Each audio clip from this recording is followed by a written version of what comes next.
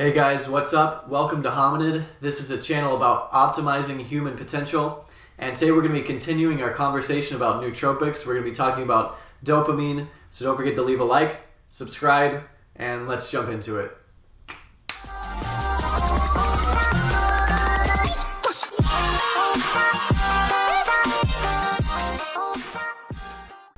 Okay, before I get started here guys, I'd like to give a quick disclaimer. I am not a doctor. And none of the advice that I give in this presentation should be construed as medical advice, so keep that in mind as we continue. Okay, so Nootropic Guide Part 3, Dopamine. Okay, what it is, what it does. Dopamine is a neurotransmitter, and it plays a major role in reward motivation. So like, this is when you're motivated to do something to get a reward, essentially. This is how your brain motivates yourself.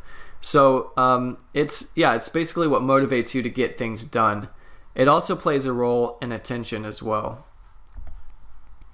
So dopamine deficiency.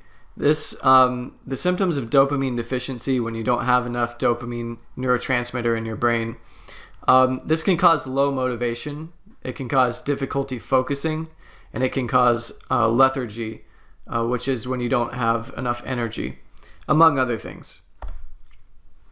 So supplementation for dopamine, you can use caffeine. If you use caffeine, I recommend using L-theanine along with it. You can buy tablets with caffeine plus L-theanine, and this is really good because L-theanine is naturally found in tea along with caffeine. So what it does is it kind of takes the edge off of the caffeine without taking the dopaminergic effects from the caffeine.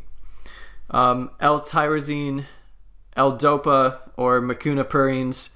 So mecunapurines has L-dopa in it. L-dopa, you can get extract for L-dopa. I've tried mecunapurines. It didn't really work that well for me. Maybe it'll work for you. I've never tried L-dopa, but yeah. So prescription modafinil. A lot of people talk about modafinil.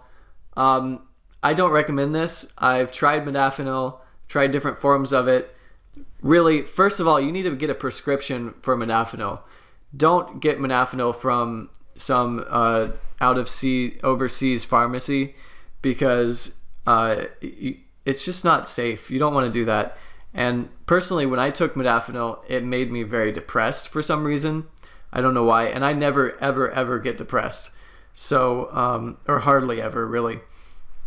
So and it was very, very severe.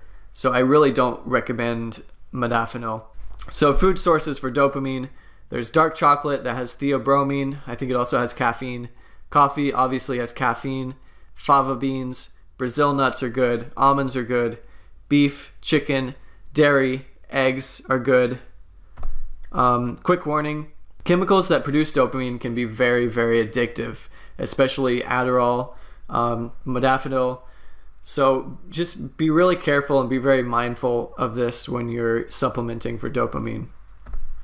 And that's it. So in the next video, we're going to be talking about GABA. We're going to be talking about what that does, what it is, how to supplement it. And don't forget to leave a like, leave a comment, leave a subscribe, because why not? So thanks for watching. I'll see you in the next video.